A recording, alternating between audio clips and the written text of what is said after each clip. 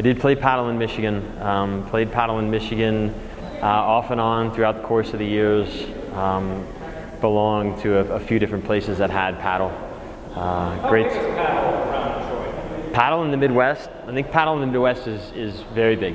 It's when you have a season for paddle as long as they have back there with the weather, it ends up becoming a pretty big part and a great way to get outside even when things are cold. Things are a little bit more gray. Things are a little more tough.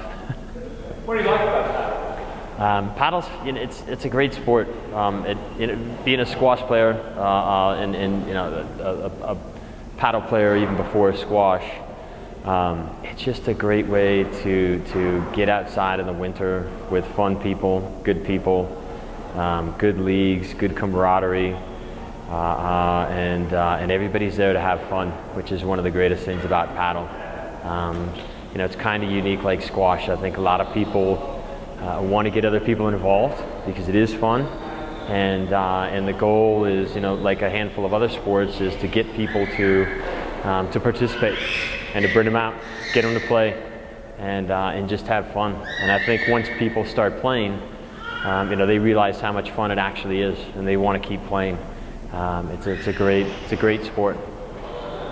I think paddle's growing in Colorado because all of us Midwesterners are coming out here.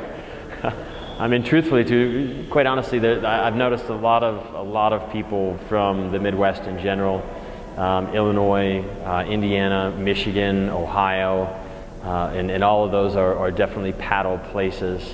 So the more people that come out here, and that'll keep on happening, the more people that come out here, I think the more paddle players that will come out here. And then obviously from within, anybody who's been here or grown up playing paddle out here is also gonna, I mean, it's just like anything, you have fun, you love the camaraderie, you want to bring other good people in, and that's the goal. So it'll grow from just the growth of the state in general, and then I think, internally too. So.